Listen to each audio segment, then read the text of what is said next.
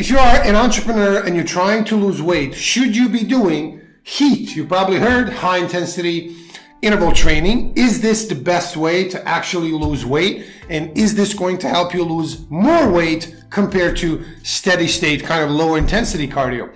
That's what we're going to cover in this video. But before we go there, click the subscribe button below, because on this channel, you're going to learn how to become probably less than 1% of the entrepreneurs who are not just successful, but also have an awesome looking, strong, high performing body to go along with the business success.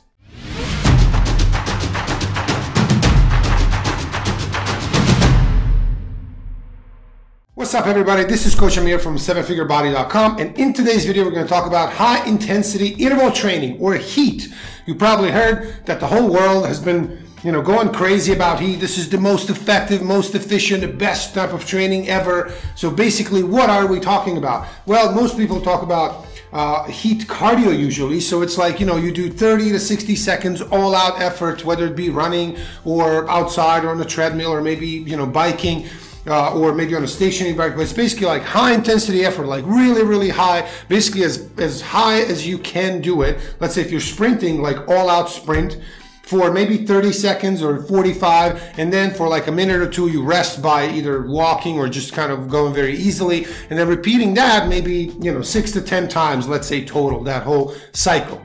Right? So why is this supposed to be so effective and so good? Well, most people say, well, this is very efficient. You're going to burn, the same number of calories in 20 minutes compared to, 60 minutes of steady state cardio.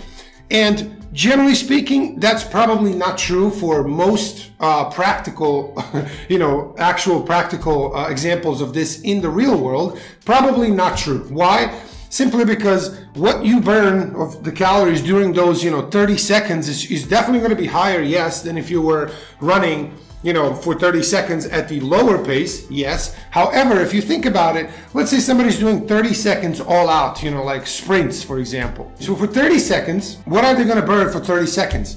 Minuscule number of calories. And let's say they do that 10 times. This is total of 3 minutes in high intensity exercise. And the rest is basically like either walking or very, very slow jogging in between, compared to if somebody says, okay, I'm just going to do like 45 minutes or an hour, right, of just steady state cardio. So if we talk about intensities, let's say intensities from 1 to 10, right? 1 is I'm sitting on a chair doing nothing. 10 is all out, like maximum sprint, like if lion is chasing you and you like literally are running for your life. Okay, that's 10.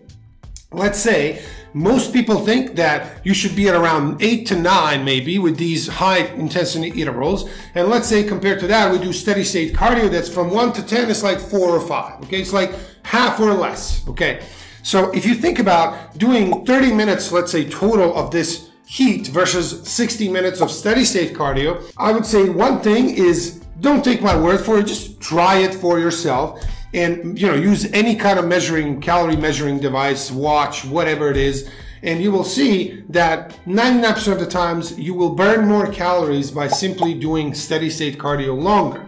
Even if the overall intensity seems to be low, remember, when you are going all out for 30 seconds and then very, very slowly jogging or even walking for 60 seconds, when you take all of that together, the calorie burn is probably going to be way lower. But let's assume that in either case, it's the same exact number of calories. So high intensity interval training burns, let's say, 400 calories or 500 calories in those 30 minutes, which, by the way, nobody's ever going to achieve that, but let's say 400 calories, whatever. And let's say 1 hour steady state cardio burns 400 calories too.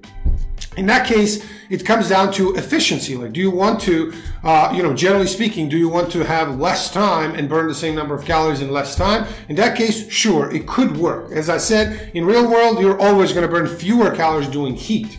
Okay, and that's when it comes to just calorie burn. Okay, so it's totally up to you what you prefer. The other things to think about, the other factors that actually influence this are, number one, most important one, the main thing is going to be the calorie burn from both of these types of cardio exercise are totally, for the most part, inefficient way of creating that calorie deficit and it's much better to focus on a diet. I've said this probably in every video that I've ever made, so you can check that pretty much in any video that has to do with exercise and cardio that I talk about. But generally speaking, you do not exercise to lose weight, okay? You diet to lose weight and fat. You go and lift weights to build muscle, and then you add a little bit of cardio sometimes if you want to have a little bit of extra, maybe 10-20% extra of that overall fat burn, meaning losing body fat. That's what cardio can be useful for if all other things are already in place. So first, focus on your diet, because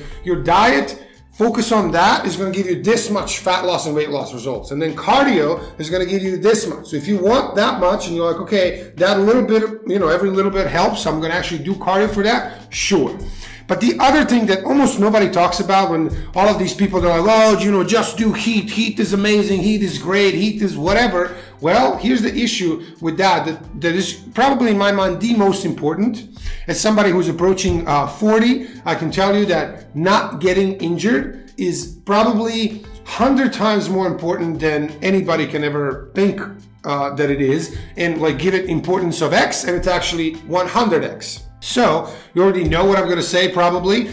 High intensity exercise is extremely hard, meaning, well, first it's hard. So most people really, are they going to push themselves? Not, whatever. But the second thing is really, really high risk of injury. So if you have not been exercising, or especially running or sprinting or whatever, kind of high intensity cardio you want to do, if you have not been doing that for at least several months, if not, maybe longer, I highly suggest not doing high intensity interval training, because the chance of injury is extremely high. I can't tell you how many times somebody says, well, I decided to do HIIT, and the first thing I did is I pulled my hamstring, where the hamstring attaches to your hip bone, basically just under your butt. That's the most common injury that I hear from people who start doing HIIT when they're not ready for that. And also remember, it's pretty much just like, if you have a car that is like a high-performing car that's been sitting for 5 years in a garage, never turned on once, and it's all like dusty and everything is kind of like rusted, and it's like, the car basically turns on, and you're like, that's okay, I'm going to turn the engine on and take it straight to the track the first time.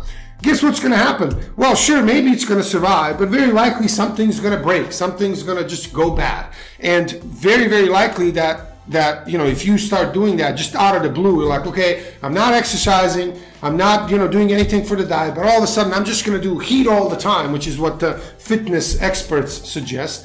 But the issue here is that of what kind of shape you're in when you're just starting out. So if somebody's highly trained, they've been doing this for a long time, fitness is their life, and then they do HIIT, well, awesome, but that's not the same as somebody who hasn't worked out in many, many months, maybe years, which happens to be the case for a lot of entrepreneurs. So if you are an entrepreneur who has not been exercising for several months or years, I highly suggest not starting with HIIT, because it's basically a recipe for injury. One of the two things can happen. Either you get injured, which is very likely, or you're like so dead and tired from that in your brain, you're like, man, this is so hard. If this is what it takes, I'm just going to quit, right? And again, it's not like thoughtful process of like you're aware of it and you think that. No, it's just your subconscious says, this is so hard. If this is what it takes to get in shape, I just can't do something like that. So let me just quit and not do it, which a lot of people actually go through that same exact process when they start either cutting calories too much and starving themselves with wrong diet. They just quit. They're like, hey, if I got to be starving myself to be in shape, I just can't do that. I can't be starving, which, by the way, of course, you do not have to do that, okay?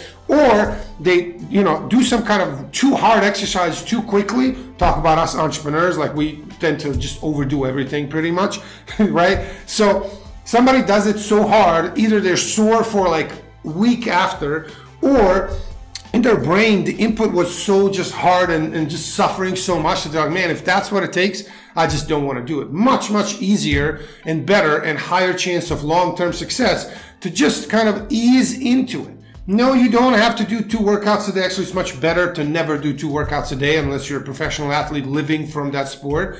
So, the 75 hard program comes to mind. It's like, okay, you do nothing, no activity, sedentary person. Now you're going to do 2 workouts per day. You're going to do this and drink a gallon of water and do these all things. It's just too much. probably good intention behind it, but it's completely nonsensical. Like, I would never ever suggest anybody do that, which is why out of 1,000 people who try it, maybe one succeeds. Well, that means that the program sucks. Not that these 999 people don't have willpower or discipline. No, it just means that basically at the end of the day, the program was wrong. It was too hard. I would much rather make a program where 999 entrepreneurs do succeed by easing into it and then one doesn't, than the opposite, right? So that's basically my thoughts on high intensity interval training. As you can see, I'm not a huge fan, especially in the beginning. Yes, there is a time and place for that. It can be more efficient, meaning you get potentially the same or maybe a little bit lower calorie expenditure from that in maybe 30 minutes than you do by doing 45 to 60 minutes of steady state cardio. But, and you know, sometimes that can be relevant. I understand how it is to be busy. I mean, you know, and all of this. And in that case, sure, it may actually work for you. But please be aware that there is a higher chance of injury, that most people can't really do it properly because they're not in shape yet to do it. So I'd much rather you start with lower intensity and then increase it over time.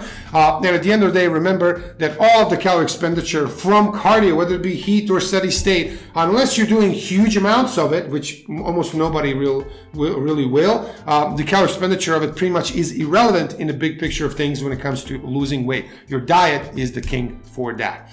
So guys, thank you for watching. If you like this video, please click the like button below. Also hit that notification bell. And if you haven't already, please subscribe to this channel. This is the one channel we're gonna get the absolute no BS, unfiltered, exactly how it is, truth that will truly help you lose weight and get in the best shape of your life. And more importantly than that, stay in that shape forever. That's our goal. So thanks for watching. See you next time.